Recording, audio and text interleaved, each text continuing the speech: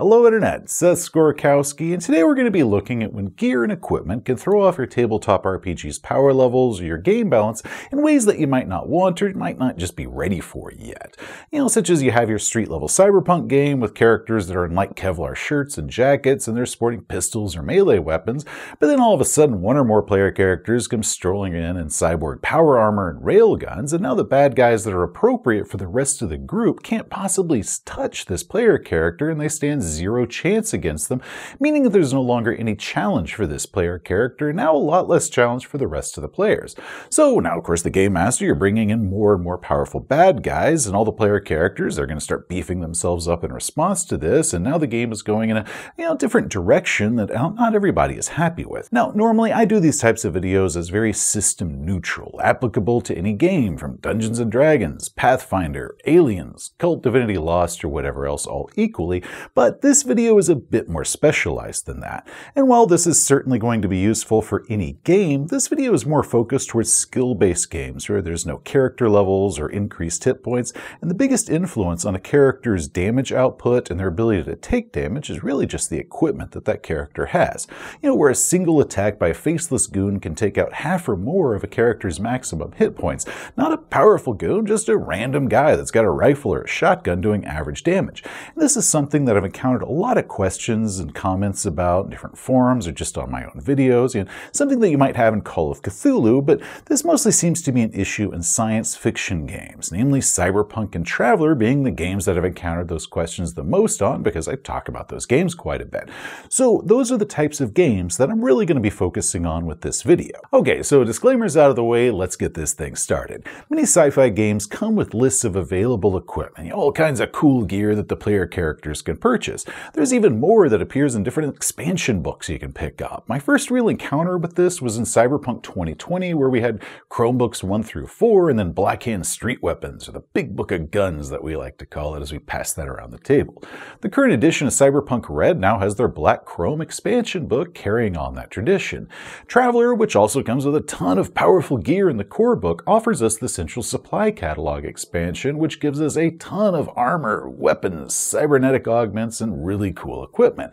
And with all of these games, well, some of that gear might be rare or expensive or military only and just hard to come by. A lot of common and inexpensive equipment is still very, very powerful and very easy to find for cheap. Or at least it's going to be common and inexpensive in a normal game world. A game master, of course, you can set the game, somewhere where it's normally available equipment and everyday things are going to be harder to come by. Various laws or supply chain issues might get in the way and the prices might raise on those few goods that are still available, but for the most part, these are all regularly available goods, and nothing's really stopping the player characters from just going out and picking up some of the more powerful weapons and armors and just doing a lot of damage with that or being able to take a lot of damage with it. However, if you are wanting your game to not immediately vault into powerful characters strolling around in power armor and one-shotting tanks, there's a few ways that you can do that. The first is just simply talking to your group. Now, this can be a session 0 conversation before the actual start of the campaign, where everyone around the table agrees that such power climbs are either not going to be part of the game altogether or just going to increase very slowly over the course of several adventures, allowing everyone to enjoy that gradual rise. Now, this is something that my table refers to as escalation, and the escalation conversation isn't as much of a session 0 conversation that I have before the campaign starts, but a regular discussion that we just have around the table periodically. And what escalation means is it's a simple agreement that I, as the game master, will throw opponents against my player characters who are powerful enough to pose a dangerous threat, but not so powerful that they can effortlessly wipe out the player characters and just curb stomp them.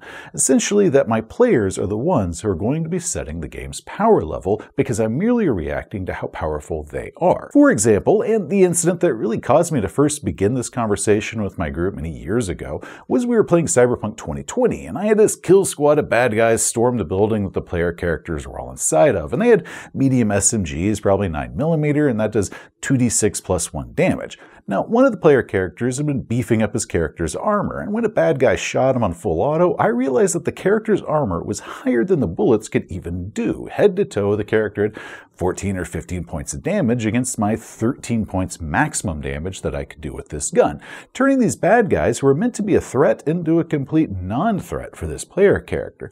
So the next encounter we had, I made a few upgrades to those bad guys. Some started carrying more powerful guns, or started carrying armor-piercing ammo. Maybe they had a couple grenades among them. Now the players noticed this, and most of the players weren't as armored as that one player had been. The early encounter had still posed a bit of a threat to them, but now the bad guys that they're encountering were more threatening to everybody around the table, so I had explained that I was merely responding to their increase in power level. Now, this isn't any sort of retaliation. I'm not trying to punish my players or anything. I didn't have a problem with their upgrading their armor. It was simply the game balance needed adjusting in order to keep the games challenging for everybody. Now, this is a bit for your average goons. Big bosses, they're usually going to be a bit higher as far as damage output and armor soak anyways. But as the campaign progresses, the average bad guy or average goon, they start getting a little bit tougher and a little bit deadlier whenever the player characters encounter them. It's no different than in D&D. If your player characters and they reach 7th level, you're going to start using tougher opponents than when those player characters were 2nd level. Now, of course, there is a bit of metagaming with this. The players, if they want to keep their game's power level low, or at least slow down the power creep that might happen, then that's going to be their choice as far as how fast the power creep happens, because you are putting this in their control. So I was thinking that my character's got enough money to get himself a combat suit, which gets 17 points of armor. Awesome. Just remember Escalation, man, so you might be facing more laser rifles and Gauss weapons going forward. Huh. Yeah, that's worth it. Cool, then let's do it.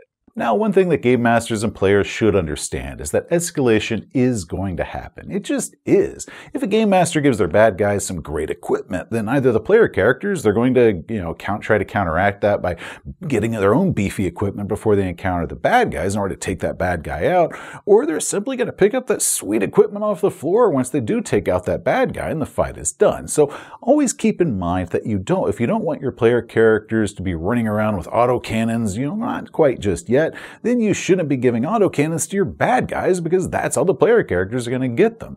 Or don't armor your bad guys to the point that the player characters have to get heavier and heavier weapons just in order to fight them. Because if you are armoring your bad guys that much and the player characters are getting beefier weapons just to be able to hurt your bad guys, you can't get mad that the player characters are getting beefier weapons, because you're the one that gave them those bad guys. And if you don't want the PCs to be getting bigger and better armor to the point that most small arms can't even scratch them anymore, then your bad guys need to be using weapons that are weak enough that the player character's armor can effectively stop most of the damage that those bad guys are trying to do to them. Try to keep the player characters feeling that their current armor values are sufficient and that they don't need to upgrade. Definitely keep enough bad guys that are weak enough that the player characters can also enjoy just dominating them. A little reminder to how powerful the player characters are, but you still want to make them feel that there is a threat, but you don't want to make it feel too threatening. That way they don't feel that they have to upgrade. Another thing to remember is no matter how powerful and awesome the player characters become, there will always be a bigger foe. If they have a badass warship, the NPCs can pull in a bigger warship or a whole fleet of warships. In Cyberpunk, the player characters might be able to take down a squad or a base of Arasaka soldiers, but they're never going to outgun Arasaka itself. Game masters have infinite lives and infinite resources. Some years ago, I read a review for one of the Cyberpunk equipment guides, and they were complaining how there were things in there that were just too powerful or too expensive or too weird to be offering the player characters, and that was their biggest criticism of the book, is why would you be offering all these things to the PCs? And one example that they named was the Punk Knot, essentially a flying killdozer cobbled together out of various destroyed vehicles. The newest edition of the game even offers them still, but the part that reviewer didn't understand about all those overpowered, expensive, or just outright weird equipment is that it's because it's not intended for the player characters to buy. It's for the game masters to use as obstacles against the player characters. And the fact that the players get to outfit themselves with some of that cool equipment, that's a valuable but secondary purpose. However, one very powerful tool that game masters can use, or at least enforce, is simply because the player characters have that amazing armor, amazing weapons, doesn't mean that they're always carrying that on them, or at least not carrying that on them without some sort of cost for having it. Now, there can be legal reasons for this. If they try to stroll through the front doors of that corporate building or that secured city, they might not be allowed inside by the police or private security. Kind of like in Beyond Thunderdome, Max has to turn in all his weapons before they'll let him safely into Bartertown. Or that bar in Serenity where they had to secure their weapons in lockers before they were allowed inside. So even if the law level of the world has no issues with the player characters strolling around with weapons and combat armor, that doesn't mean that all of the world equally is like that. Even in a fantasy setting, a random group of heroes probably isn't going to be allowed to carry their weapons or armor into the king's throne room because that's going to be a threat to the king.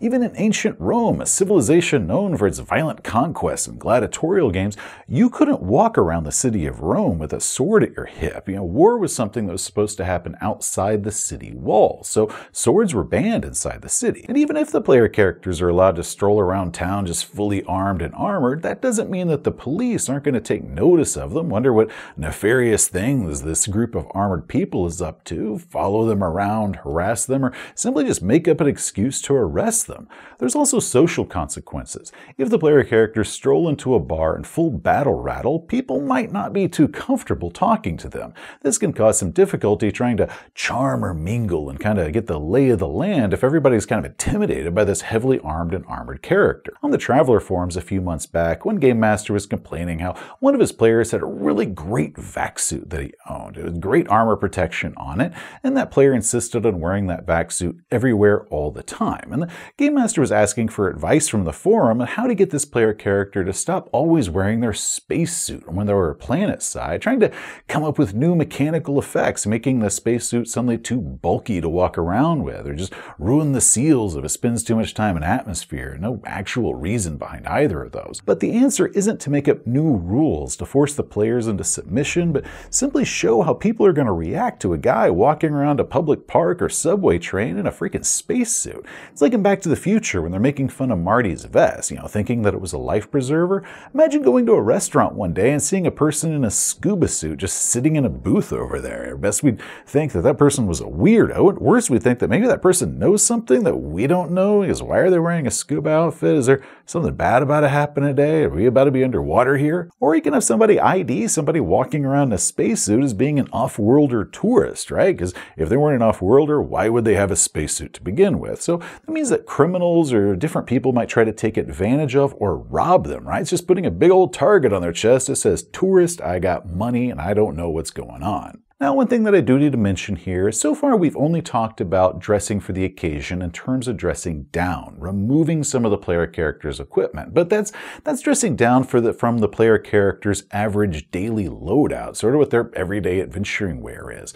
But it should also work the other way from time to time. If walking around in a civilized city or going to go watch a baseball game somewhere means that they probably shouldn't wear their combat armor and rifle, then when the player characters and they're going into a place that they know is going to be hostile and dangerous, they should also dress up for that. This is when they might pull out that face shield or go fetch the shotguns and rifles out of the trunk. They know that they're entering the lion's den and preparing for it. I don't consider this to be escalation on the part of the players. They're not really increasing the power level of the game here. It's just the game master is increasing it and the player characters are gearing up to match it for this moment. I'm perfectly fine with the player characters having a bunch of heavier equipment stored in the trunk of their car or back home at their base of operations and running back and getting that when the action surprises them, or if they know that they're going to be in trouble and they're going to be entering a hostile situation, just suiting up for that in advance. Anyway, that's my thoughts on handling powerful gear in skill-based games. A lot of game masters that are coming over from level-based games like D&D, where it's just far easier to control and see whatever the power level of the player characters is. It's a lot easier to judge their power scale. They can find it a bit jarring at first when they come over to these types of games, and I and several of my friends, we certainly did when we first made that move. And a lot of game masters, they then make the mistake of trying to control all of that, making what should be available equipment just impossible to get for no good reason, or making up mechanical effects in order to punish the players for overstepping the threshold of what the game master thinks is appropriate for their game. But I found it just a lot easier to talk it out, explain what escalation is and how that works, and then use the in-game, legal and social obstacles in order to kind of control what the player player characters are doing all the time, that they don't just have one outfit that they wear everywhere depending on whatever that is. And it kind of shows the consequences, but also creates some risks and fun opportunities for the player characters to conceal or smuggle weapons and armor. And it adds that risk or tension when the player characters do enter a situation where they don't have their best equipment on them at that time, and they have to adapt and figure out what to do in order to overcome this obstacle.